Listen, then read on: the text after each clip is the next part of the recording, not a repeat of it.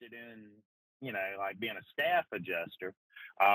But when catastrophes happen, like big events, like big hailstorms that like came through Minnesota in the month of May, where there was thousands and thousands of claims filed in a short period of time. There's not enough staff adjusters to handle all those claims in a timely manner. Same things happen when hurricanes happen. Thousands of people are affected.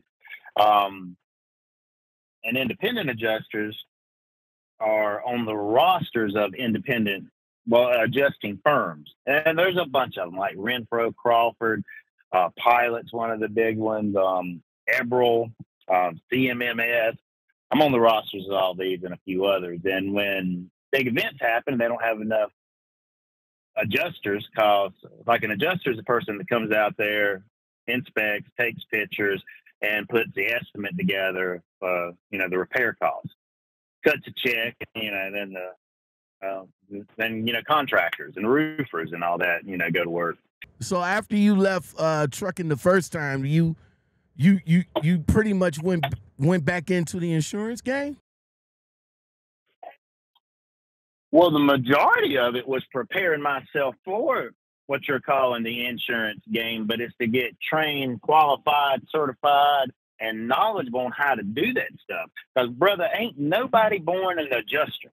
Let me tell you, it is one of the hardest things I've ever ventured out into, because there's so much and it's so regulated. And these insurance companies in their file, I'm tapping it. Like if I leave a file note in a file, it can't ever be deleted. It's a part of the file. And, it can be read in court, if there's any kind of lawsuit that happens, against the insurance company over the claim and everything. So it's a big freaking deal. And then I've only done 2 deployments so far. One, they mailed me a couple of computers, and I was on the Auto Express team. It was for State Farm, that I did from home. And I didn't particularly like that. The second one was up in Minnesota. And that's where actually really what I'd been training for, is to do property. And a big part of it is climbing on roofs, Lockoutmen, inspecting the roof for hail damage. Or wind damage, shingles blown off and everything. So there's ladders involved. You got to climb up on that freaking roof. And some roofs are like 2-story or more and are like really freaking steep. And to do those, you have to have, you need to have rope and harness gear, which is a big pain in the ass, but, prevents you from falling and breaking your neck or whatever off the roof. And I got certified for rope and harness. And that's really what got me in on that Minnesota deployment.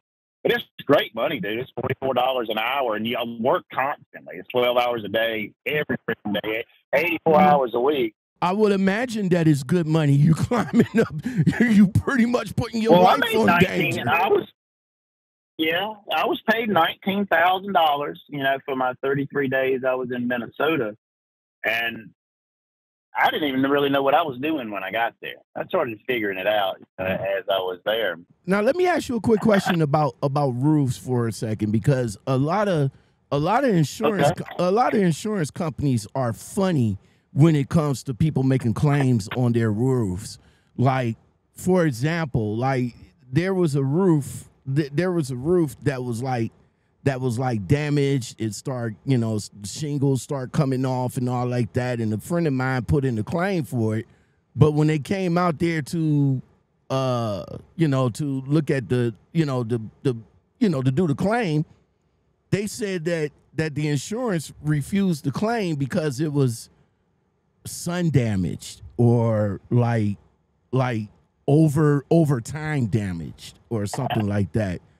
What is that? Like, what type of damage that a roof needs to be claimed to be paid out to be repaired? To happen because of an unexpected event, like an accidental sudden damage, is what the insurance covers. What ain't covered is your old wore ass out old 30-year roof that you've never done any kind of maintenance or anything to, and it's all rotten. That ain't covered because, that's wear and tear and the normal life cycle of things. And a homeowner's policy isn't just, a renewal policy to, keep things fresh. It's what would if, like when I was out there and like identifying hail is tricky, man. Like you see, oh, there's a messed up spot on the roof, where, it's kind of round or whatever, and you can kind of see the felt part, under it. But what I was there to inspect is damage that occurred on May the 30th because of this storm that came through from the southeast that had, 50 plus mile an hour winds, and there was 2.5 inch, max hail size reported on that particular day. Not maybe hail that might have occurred 2 years ago when another little storm came through and damaged and that wasn't repaired. And you can kind of tell because the sun will bake it and it'll be faded, and, there'll be little fibers that develop, over the course of time versus a fresh, kind of hail hit where, you can see the crushed granulars and it fits the size, the size.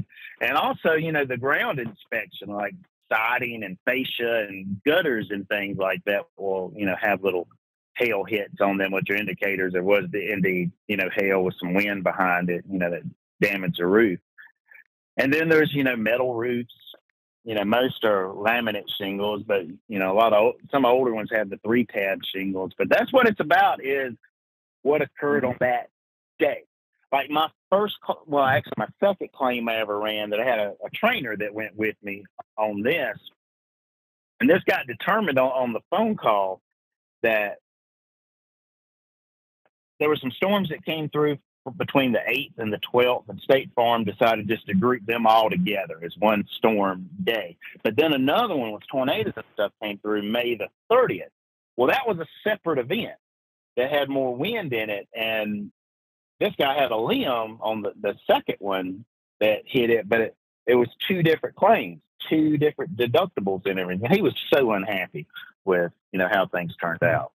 I had a few that turned out unhappy. Another one was a boat dock. Get this, with insurance companies, it covers wind. Like wind and hail is a covered peril, is what it's called. But what's not is wave action. Like the lake being all choppy and everything. That's not that's an exclusion in the homeowner's policy. And I had to turn down a claim for this guy's boat dock, but I looked everywhere. I couldn't find any evidence of wind damage anywhere on there that damaged his dock, which by the time I got there was like 3.5 weeks later. It all, took it apart and really didn't have good pictures and everything. But yeah, so for all you homeowners out there, get familiar with your home. Can I take your order? Can I get a tall chai? A large black coffee. A what? Large black coffee. Do you mean a venti? No, I mean a large. He means a venti. Yeah, the biggest one you got. Venti is large. No, venti is 20. Homeowners policy. That's what's up. That's a good advice right there. So let's fast forward up until now. You decided to come back to where it all began, back into the truck. Did you go back to G&P where you started at, because you had a good relationship with them and everything? Did you go back to G&P, or is this something different now?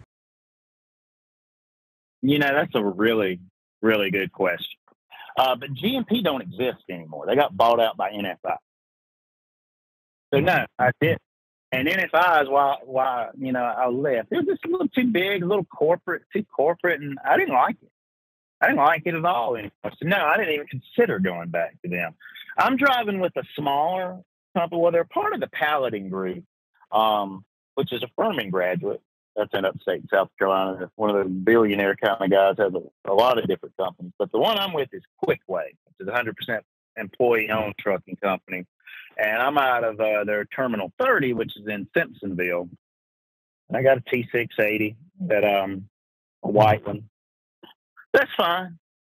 My inverter is on the driver's seat, which is a little retarded and not ideal. It should be up against the bunk so you can run your wires correctly and everything. So I still got a little housekeeping, to get in. But my trucking thing, it's going to be temporary. The reason I chose this company is I can drive with them and, make between 63 and 73 cents a mile, depending upon how my week turns out. And they've got, the employee-owned stock option thing. There's extra money that goes into retirement for you each year that's based upon the profits that the company makes for the year. So I kind of like that. And I can drive for these I'm probably going to be driving in the truck for the next maybe 4 or 5 weeks. But as the storm season, comes around, I need to build my money up and pay some credit cards off because I was really close to broke, man. Even though I made 19 grand in the month of June, but they taxed the shit out of me. I only netted 11,000. They took so much taxes out of it and everything. And then I had to.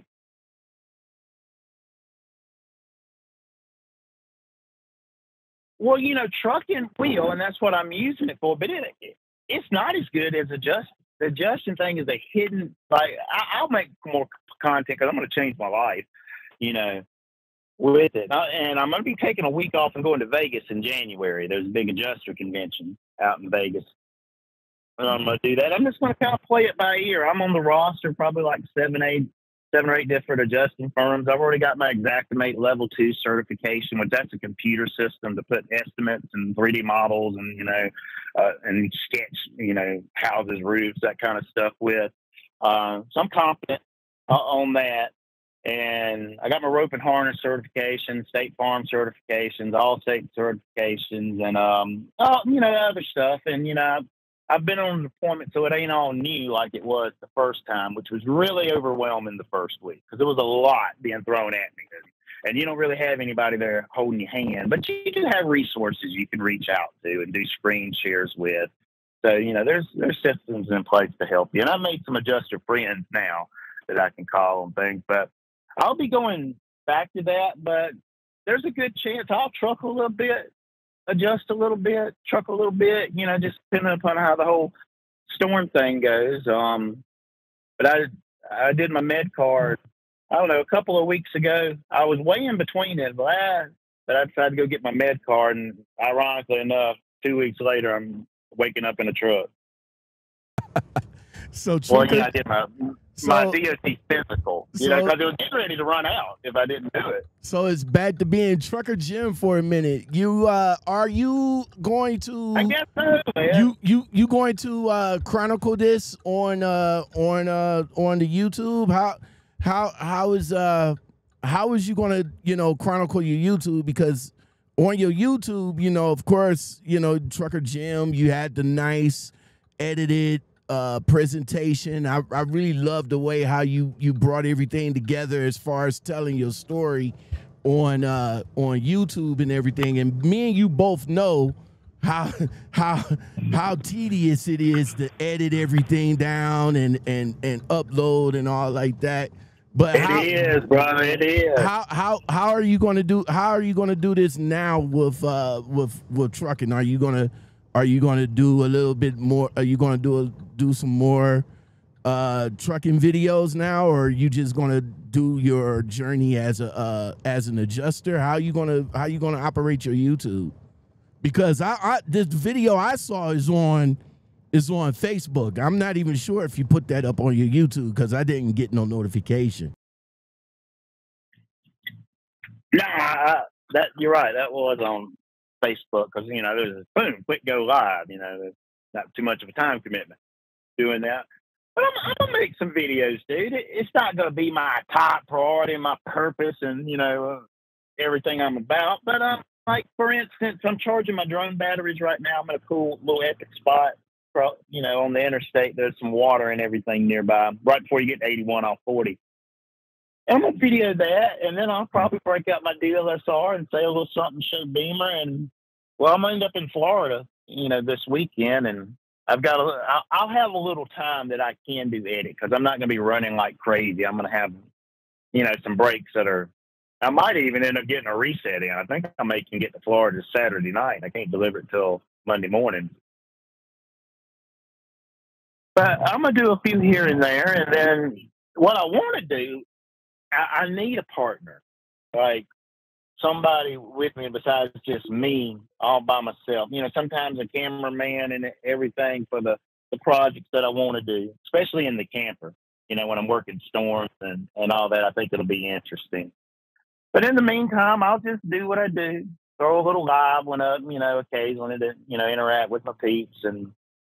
But I ain't going to kill myself like I used to and try to, be on some upload schedule where I'm putting like 3 a week up and everything. I don't know how I did it, man. I really don't. Like, I think about doing it now when I see all the steps that it would require, and I'm like, I'm not willing to do all that right now. I got other stuff to do. Yeah.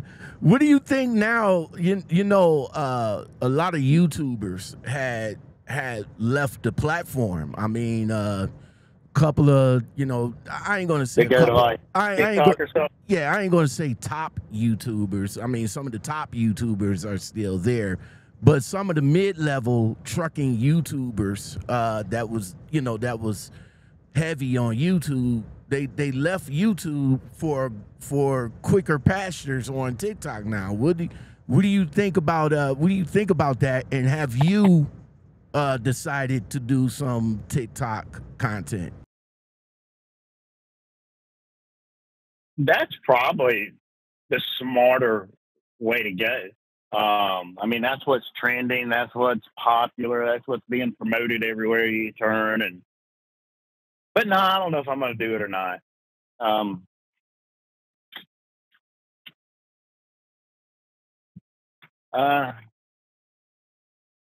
But like, once again, Lockout, man, being a big celebrity on video and actually even making money off all the AdSense and, you know, sponsors and all that has never really been anything I've gave two fucks about.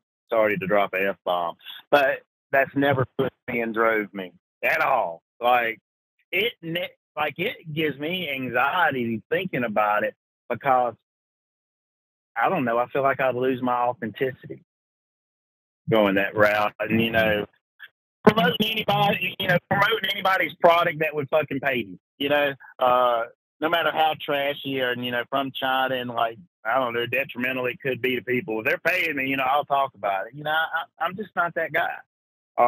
Money has never been a huge motivator for me because I'm a money magnet. Money comes easily and frequently to me anyway. It being my main outlet, it's not. You know, that was one thing about you. I never went hungry. That was one thing about you that I really liked and gravitated to. You never considered your YouTube like as a business. I mean, you kind of like myself considered it as a hobby. You know what I'm saying? You never worried about how many subscribers you had. I didn't so much you just consider it. Well, maybe a hobby. I considered it practice to get better, because my long-term goal is I want to make feature films. I've got 5 brilliant, they're not full-fledged stories. They're floating around in my head. I mean, I've tried, you know, there's notes on my computer files and things about each one of them. But, what was that sound? But that's what I want to do. And the whole making YouTube and videos thing is practice that, you know, getting better with the camera, going to manual settings, understand shutter speed, and, you know, fluid of telling a story, and, you know, all that stuff. I've always just looked at it as practice for that. And if some people dig it, you know, that's even better, you know. I like when people tell me they enjoy what I produce. Now, you know, all the trolls that want to tell you everything you said wrong and everything, you know, I try not to pay too much attention to that, but sometimes they're right. Nah, I honestly don't think that you had that many many trolls. I mean, because your YouTube was my channel quality wasn't work. big. Like, right. When you have a small channel, everybody tells you how good you are. Now you get up over 10,000, 20,000 views, you know, you're going to have a percentage of the other because you're drawing more attention to yourself. But you know, like being a big fish in a small pond. Well, all right, Trucker Jim back in the truck, man. Thank you very much, man. It's always a pleasure, you know, getting you on and chopping it up, man, because, you know, me and you, we started just about the same time. We started at the same company. You know, we kind of crossed paths with each other and everything. So where are you with now? Well, right now, myself, I'm at a small outfit in Ohio, man. You know, it'll be about 2 years that I will be with this outfit. So I'm enjoying what I'm doing. The owner operator is very, very, very strict about his business, but you know, it's something that I had to adapt to, and he's paying me good, so you know, I don't have no complaints. Well, right on. Yeah, I think these guys I'm with now are going. You know, I've always been kind of attracted to the smaller outfits where I can talk to a person and, you know, all that corporate stuff. Oh, you need to talk to somebody else and let me email them and all that. It just makes my dick go limp, man. I'm like, this ain't what I want to do. All right, before we get on up out of here, would you suggest NFI as a company to go with for, you know, for new drivers that's interested in coming into the trucking industry? Sure, man. If the situation lines up for what you want and where you at and everything, they got a lot of good, like dedicated accounts. This grocery store kind of like stuff where, you know, you're home every day. Just where I call home right now, it don't work. You know, I'm out in the middle of no fucking where in Abbeville County. You know, I'm an hour from an interstate and everything. So it's just not. Now, I could pack my camper up and go anywhere in the country, and I reserve the right. But one day I may do that. But, you know, like right here recently, I've just been staying on my family's land, spending time with my mom as much as I can. She's turning 68 years old. Oh, my mom. My mom's will be 70 next. What's next month? Not September, but she'll be 70 in October, God willing. And you know, I'm happy with the fact that sometimes, anyway, I slow down and take a minute to appreciate the things that are in my life and not take them for granted.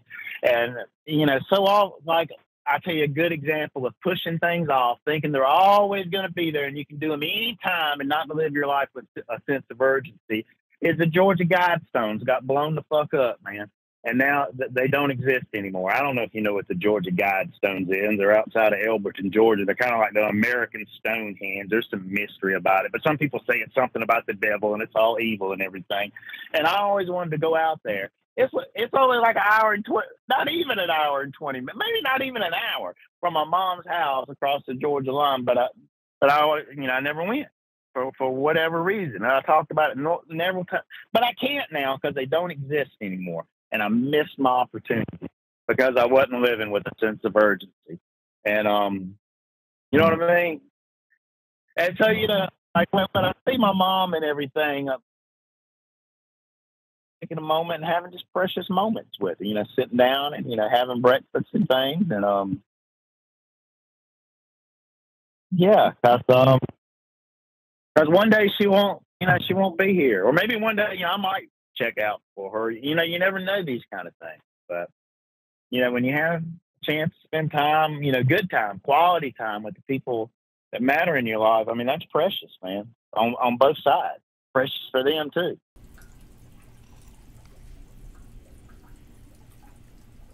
Oh, my God.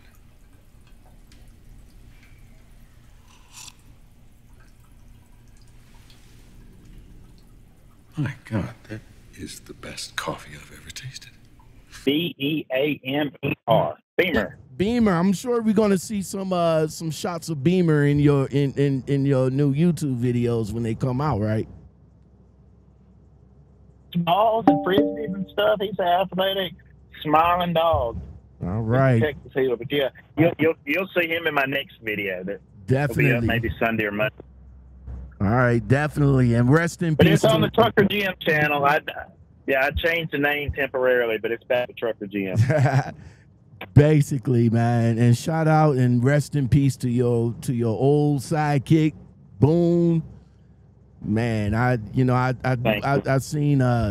went back when I saw the video on Facebook. I went back to your channel and some of your old videos with Lil Boone on there, man. It was. You know, it was some you awesome. You ever see the little tribute video I made for him? I sure did. That was an awesome video, bruh. All right, my guy, you take it easy. Stay safe, man, and let's get back together a little bit later on.